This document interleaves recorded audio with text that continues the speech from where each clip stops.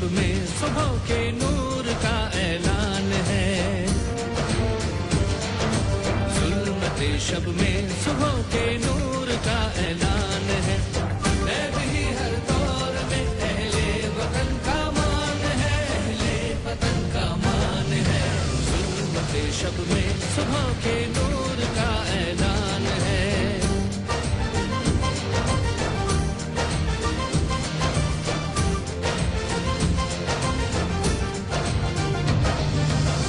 ऐसी बस्ती हुक्मरानी हो जहां कानून की ऐसी बस्ती हुक्मरानी हो जहां कानून की ऐसी बस्ती हुक्मरानी हो जहां कानून की ऐसी एक बस्ती बसाना नैब ही की शान है नैब ही हर दौर में अहले वतन का मान है अहले वतन का मान है जुल्मते शब में सुबह के नूर का ऐलान है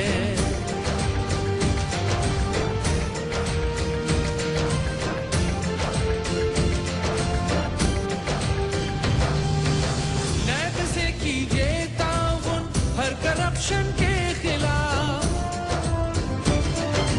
नैब से कीजिए ताउन हर करप्शन के खिलाफ नैब से कीजिए ताउन हर करप्शन के खिलाफ ऐसी हर बाजी करी इनके लिए आसान है नैब ही हर दौर में अहले वतन का मान है अहले वतन का मान है जुल्मते शब में सुबह के नूर का ऐलान है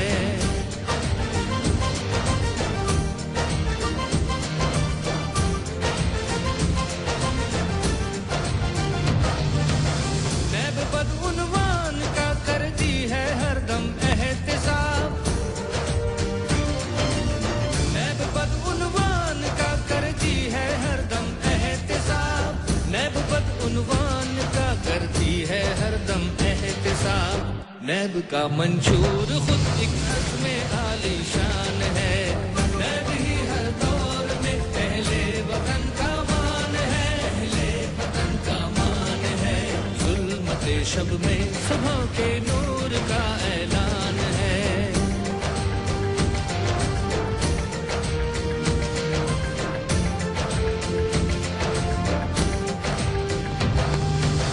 जिससे सरमाया बढ़े और खत्म हो महंगाई भी जिससे सरमाया बढ़े और खत्म हो महंगाई भी जिससे सरमाया बढ़े और खत्म हो महंगाई भी सरज़मीने पाक में ये नैब का अरमान है नैब ही हर दौर में अहले वतन का मान है अहले वतन का मान है जुल्मते शब में सुबह के नूर का ऐलान है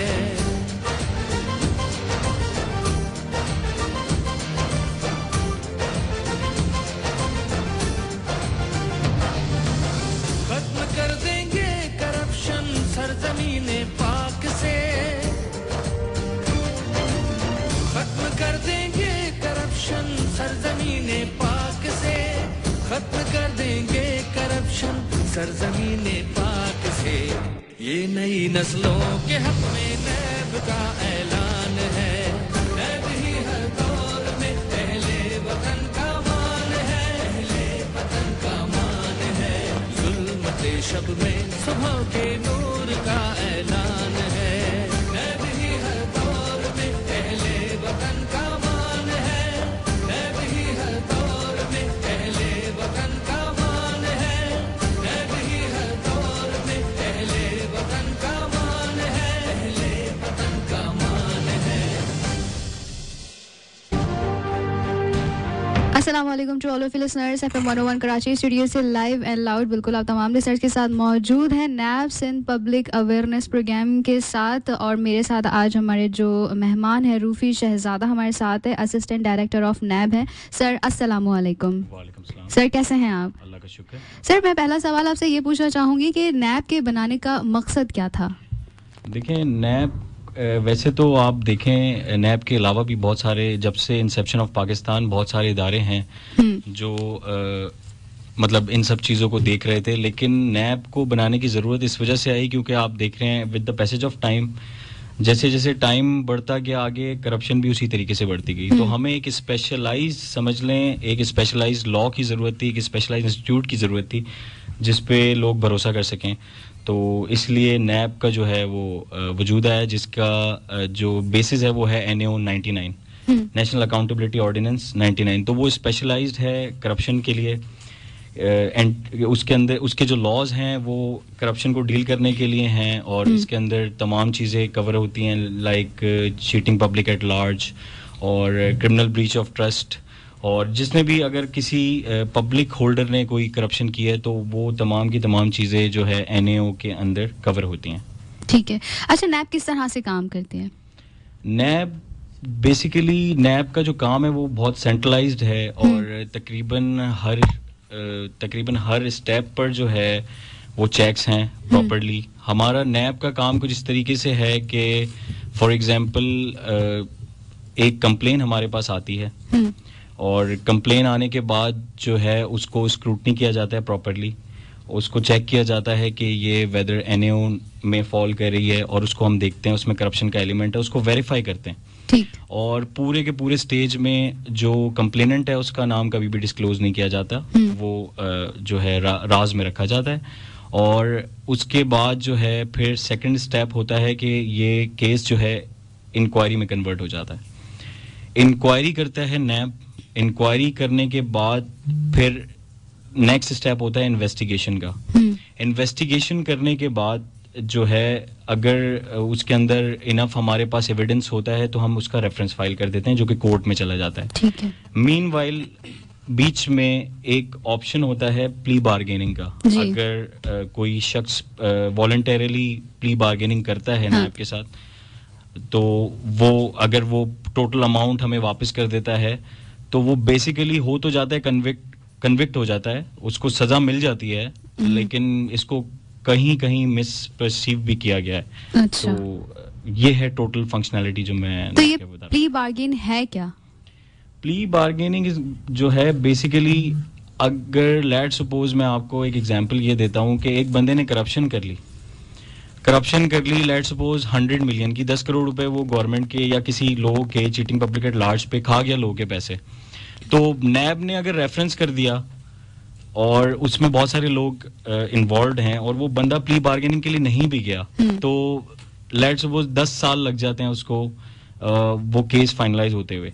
प्ली बार्गेनिंग में अगर वो बंदा ऑप्ट करता है कि ठीक है मुझसे गलती हुई है, नैब के सामने उसने इकरार जुर्म कर लिया और बोला कि ठीक है मैं जो हूँ अपने तमाम के तमाम जो भी मैंने उनसे पैसे जो गबन किए थे वो मैं लोगों को वापस कर देता हूँ। अब लेट सपोज अगर वो बंदा उस पैसों को वापस कर देता है तो उसकी एक्सेप्टेंस नैब की जो हमारी कॉम्पिटेंट अथॉरिटी है, चेयरमैन और डायरेक्टर जनरल, वो इसको अप्रूव करते हैं, फिर कोर्ट अप्रूव करता है इसको। ठीक। और वो पैसे वापस आ जाते हैं, लेकिन उसकी कंडीशन ये है कि वो बंदे को सजा मिल जाती है। 10 साल तक वो ना पब्लिक ऑफिस होल्ड कर सकता है, ना वो इलेक्शन लड़ सकता है, ना वो कहीं से लोन ले सकता है। तो उसको कन्विक्ट होने के बाद उसको अपनी सजा तो उसको मिल जाती है। इसका फायदा ये होता है कि लोगों को देयर एंड देन उनके पैसे मिल जाते हैं। तो ये उसकी पॉजिटिविटी है जो मैं आपको बता रहा हूँ। ठीक है। अच्छा सर, एक सवाल और है कि नैब का जो कानून है वो दूसरों से किस तरह से मुनफरिद है? अच्छा, अगर आप जहां NAO 99 की बात करें तो ये इसका जो इफेक्ट है, ओवरराइडिंग इफेक्ट है तमाम लॉज के ऊपर। बहुत सारी चीजें हैं जो दूसरे कानून में कवर नहीं हैं, और जहां तक आप NAO की बात करें इसमें तमाम के तमाम एस्पेक्ट कवर होते हैं जो भी करप्शन से रिलेटेड हैं।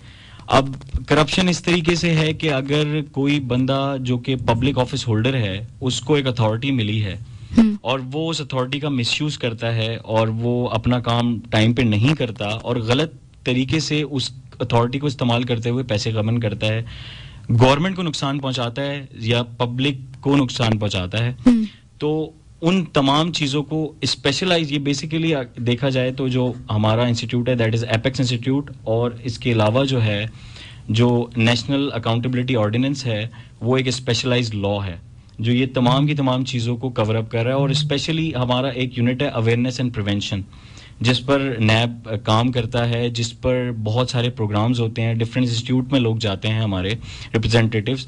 तो जहां यहाँ पे केसेस चल रहे हैं, वहाँ पे हमारे बैक एंड पे इसकी प्रिवेंशन का भी काम चल रहा है साइमल्टेनियसली। तो बहुत सारी हमारी टीम्स हैं, हमारे लोग हैं, वहाँ जाते हैं, अवेयरनेस है। और प्रिवेंशन की जहाँ तक बात की जाए तो करप्शन को रोकने के लिए भी स्टेप्स हैं। हमारी अपनी कमिटीज बनी हुई हैं, हमारे अपने जो रेगुलेटरी बॉडीज हैं उनके साथ जो है हमारे कोलिशंस हैं, ताकि हम जो है उन तमाम चीज़ों को मॉनिटर करते रहें रियल टाइम। तो मीनवाइल कोशिश पूरी है, लेकिन जितनी वर्कफोर्स के साथ नैब काम कर रहा है, जितना मैक्सिमम हो सकता है वो कर रहे हैं, डे एंड नाइट 24/7। ठीक है।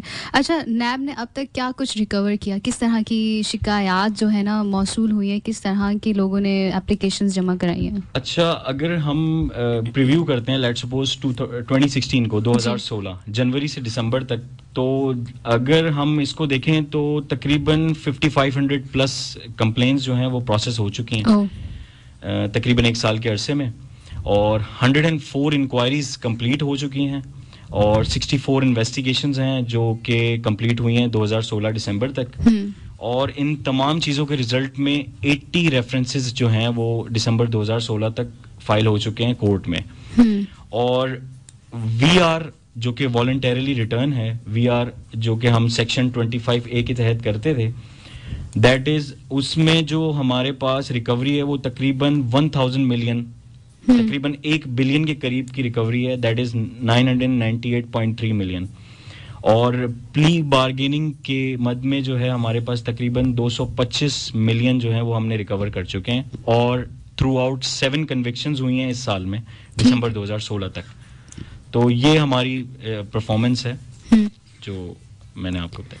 सर, अवेयरनेस प्रोग्राम के हवाले से हमारे लिसनर्स को बताएं कि किस तरह से आप लोगों तक अपना पैगाम पहुंचाते हैं, किस तरह से उनको मोटिवेट करेंगे, या किस तरह से उनको ये करप्शन से दूर रहने के लिए कहेंगे? देखें, करप्शन जहाँ तक बेसिक डेफिनेशन पे जाते हैं, बेसिक तो ये तो एक बहुत लंबा टॉपिक है। करप्शन हर जगह करप्शन है। इनफैक्ट अगर आप देखें कि एक मदर ने अपने बच्चे को 100 रुपए दिए और बोला कि जाके जो है 80 रुपए की दही ले आओ, अब वो 20 रुपए अगर वापस नहीं करता तो वो भी करप्शन ही है, लेकिन खैर वो वाइट कॉलर में नहीं आती। तो काइंड करप्शन तो हर जगह है, छोटे। तो बेसिकली हम कोशिश ये करते हैं कि स्कूल कॉलेजेस लेवल से स्टार्ट करें। ग्रास रूट लेवल को अगर आप सही कर लेना तो जब बच्चा बड़ा होगा, उसकी अपब्रिंगिंग अच्छी होगी ना, तो वो चीज़ों को समझेगा। तो हमारी जो टीम्स हैं, अवेयरनेस है, वो ये करती है कि वो ग्रास रूट लेवल पे लोगों को एजुकेट करती है कि करप्शन है क्या। कल को कि करप्शन का उनको पता होगा तो मोस्ट प्रोबेबली जब एक इंसान को पता होगा तो उसको अच्छे और बुरे की भी समझ होगी।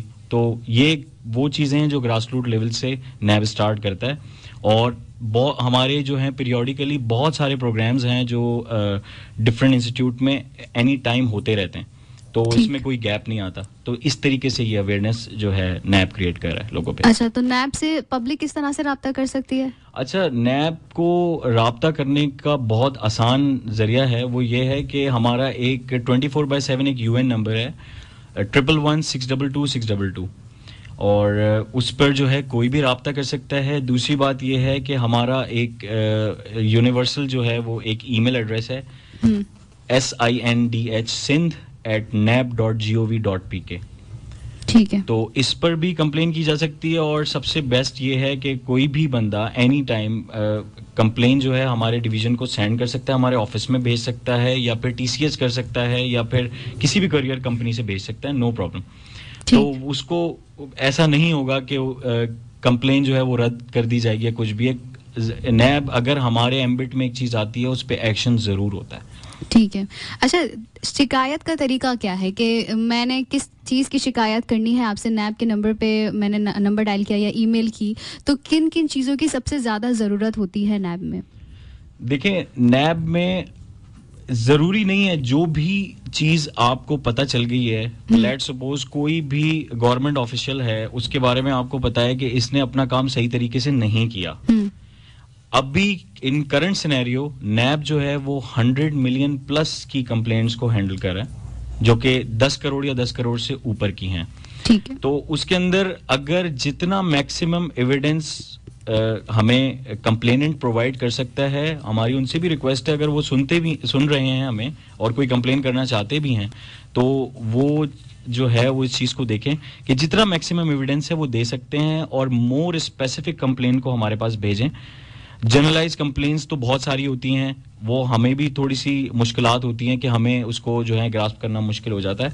लेकिन अगर वैसे देखा जाए तो अगर एक बंदा स्पेसिफिकली हमें बताता है कि ये है तो उसमें ज़रूरी नहीं है, हमें किसी कंटेंट की ज़रूरत नहीं होती। जो भी उसके पास एविडेंस है फिर वो हम लोग खुद इन्वेस्टिगेट, खुद इसको स्क्रूटिनाइज कर लेते हैं बाद में। और अगर उसके अंदर सच होता है और बाकी करप्शन का एलिमेंट होता है तो ज़रूर वो चीज़ें इंक्वायरी इन्वेस्टिगेशन तक जाती हैं। ठीक है। पब्लिक की रिकवरी के बाद जितना भी जो शिकायत होती है उनकी रिकवरी के बाद जो है वो किस तरह से आपको फीडबैक देते हैं? आपको क्या मतलब मिला अब तक फीडबैक में कि किस तरह से उन्होंने आपको सराहा? देखें, दूसरे इदारों से अगर आप कंपेयर करें तो अल्हम्दुलिल्लाह बहुत सारे लोग बहुत खुश हैं नैब से, और तकरीबन हमारे डिफरेंट इस तरीके के भी इवेंट्स होते रहे हैं कि जहां हमने चीटिंग पब्लिक एट लार्ज की जो पैसे हैं वो रिकवर किए हैं, वो लोगों को थ्रू चेक्स ऑन और सेरेमनी पे, और डिफरेंट सेरेमनी होती है हमारी। अच्छा। तो उसमें हम प्रॉपरली लोगों को उनका पैसा रिटर्न करते हैं पे ऑर्डर चेक्स की सूरत में। तो देयर एंड देन उनको उनका पैसा मिल जाता है and they are very much satisfied with नैब। उनको मतलब डेफिनेटली वो हमें जो फीडबैक मिलता है वो पॉजिटिव मिलता है, और तकरीबन ऐसा ही हुआ है कि लोग खुश हैं, उनकी तकरीबन एतमाद नैब पे इसी वजह से ज़्यादा है। और डेफिनेटली जब जितनी अच्छी ऑर्गेनाइजेशन होगी उस पर क्रिटिसिज्म भी इतना ज़्यादा ही होता है। ठीक है। नैब की अब तक क्या कारकर्दगी रही है? जैसे मैंने आपको सिर्फ 2016 तक के फिगर्स मैंने आपको बता दिए। इसके अलावा अगर फिगर्स की बात करेंगे तो तकरीबन हमारा 15-16 साल का जो ये अरसा है इसमें अच्छी खासी कन्विक्शंस हुई हैं, और बिलियंस ऑफ रुपीस का जो अमाउंट है वो हम रिकवर कर चुके हैं वीआर और प्ली बार्गेनिंग के थ्रू, और इसके अलावा काफी लोग कन्विक्टेड भी हैं। ठीक है। अच्छा, करप्शन किस तरह से फैलती है? क्या वजूहात है कि ये मतलब किस तरह से होती है करप्शन? देखें, जब आपके पॉलिटिकल सिस्टम में, आपकी ब्यूरोक्रेसी में अगर लूप होल्स हो ना, और आप हर 24/7 या फिर आप 360 डिग्री उस पे चेक ना रख सकें, अगर वो कहते हैं ना नेक वो है जिसको मौका नहीं मिला, तो यहाँ पे जिसको मौका मिलता है वो काम कर जाता है। ठीक है। हर कोई ऐसा नहीं है, लेकिन मेजॉरिटी लोग ऐसे ही होता है कि लोगों को मौका मिलता है, लोगों को सीट का फायदा मिलता है और लोग फायदा उठाई जाते हैं। तो अगर हमारी गवर्नमेंट जो हमारा स्ट्रक्चर है उसमें कुछ लूप होल्स हैं, डेफिनेटली उन लूप होल्स को लोग इस्तेमाल करके गवर्नमेंट का पैसा खा भी जाते हैं। तो फिर अल्टीमेटली फिर नैब को उनके खिलाफ एक्शन लेना पड़ता है, और अगर कोई चीज सरफेस हो जाती है तो फिर नैब उनको नहीं छोड़ता। सही जी, सही। अच्छा, तो जब नैब किस तरह से जो जितनी भी सारी एप्लीकेशंस आपके पास मौसूल होती हैं उनमें क्या चीज़ की कमी होती है कि वो फिर आगे रिकवरी तक नहीं जा पाती हैं?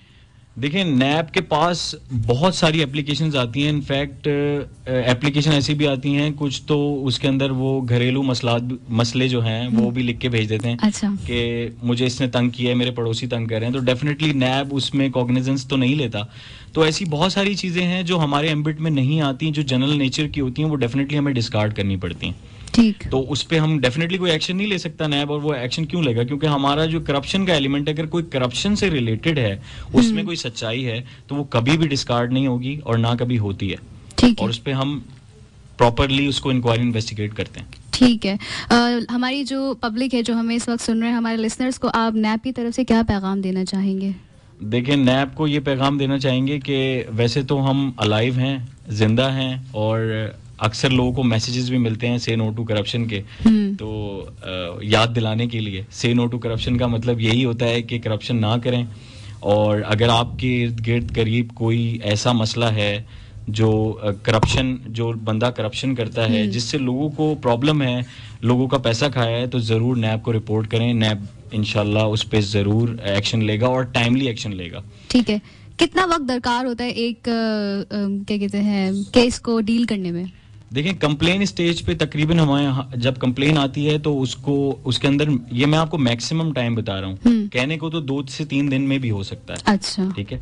मैक्सिमम टाइम ये होता है कि हमें 2 महीने के अंदर उस कंप्लेन का कोई फेट डिसाइड करना होता है, और इंक्वायरी और इन्वेस्टिगेशन के लिए हमारे पास 3 से 4 महीने होते हैं। ठीक है। तो तकरीबन अगर पूरा देखा जाए तो हमारे पास मैक्स टाइम 10 से 12 महीने का है, जिसमें हमें ये चीज फाइनल करनी है, क्योंकि केसेस की नौयत बहुत बड़ी है।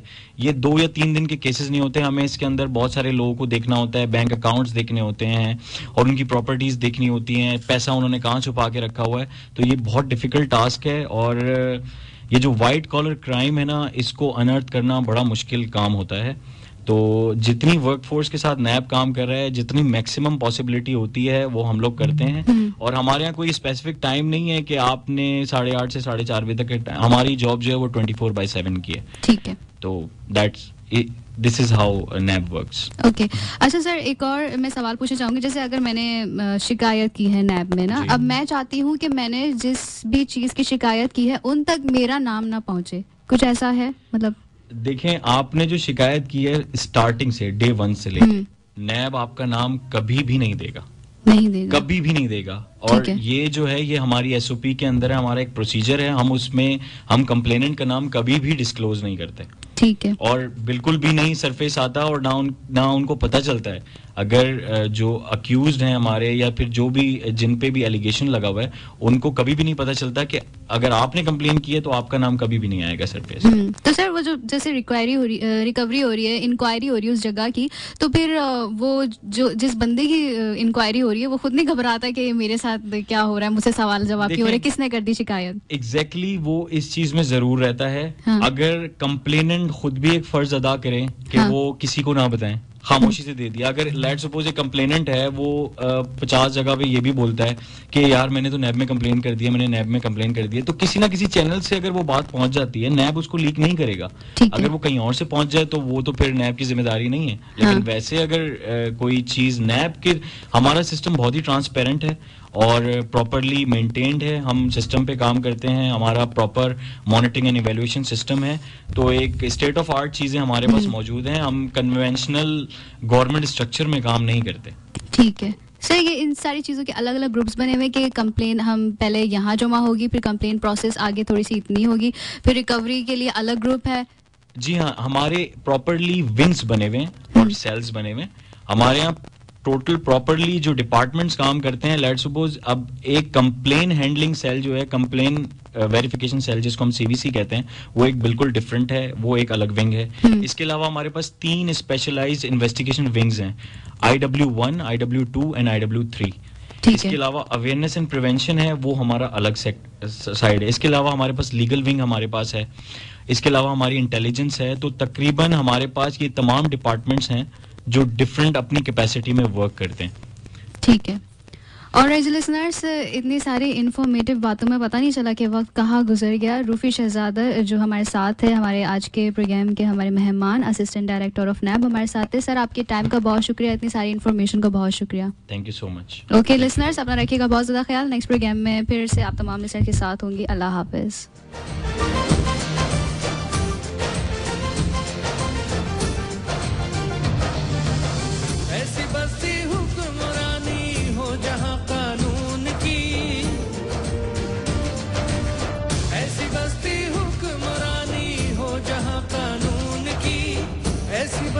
हुक्मरानी हो जहाँ कानून की, ऐसी एक बस्ती बसाना नैब ही की शान है।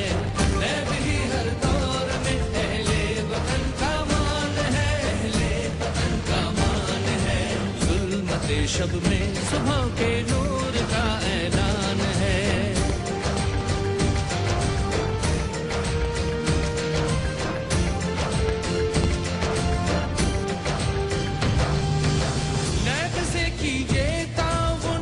करप्शन के